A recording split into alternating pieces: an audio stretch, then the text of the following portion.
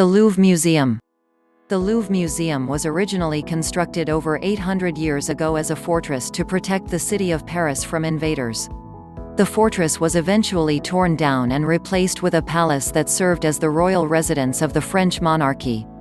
By the 19th century, the Louvre had been transformed into a museum, open to the public.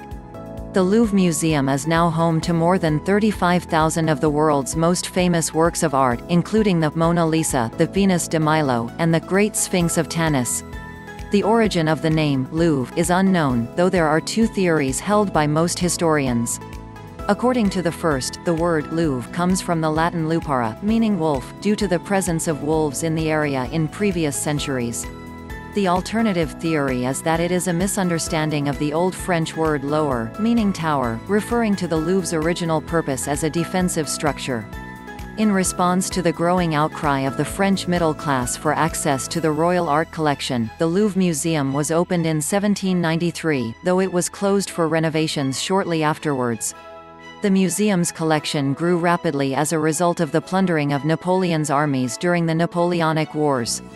Many of the pieces taken from Italy and Egypt were returned after Napoleon was defeated at Waterloo in 1815, but the expansive ancient Egyptian collection that exists in the museum today is a result of this plundering.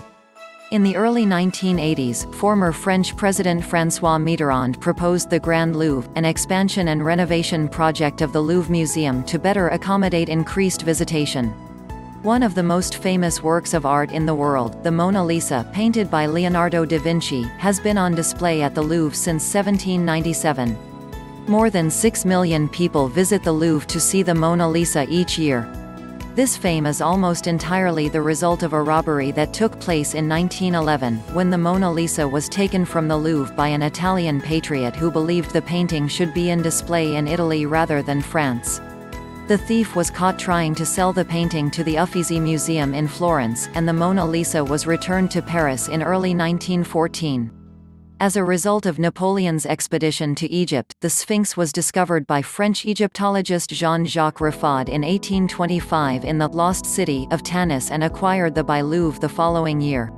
It is positioned strategically as the sole, dominant figure at the entrance to the Egyptian collection of the Louvre Museum, just as it would have been positioned as a guardian at the entrance of an Egyptian pharaoh's sanctuary.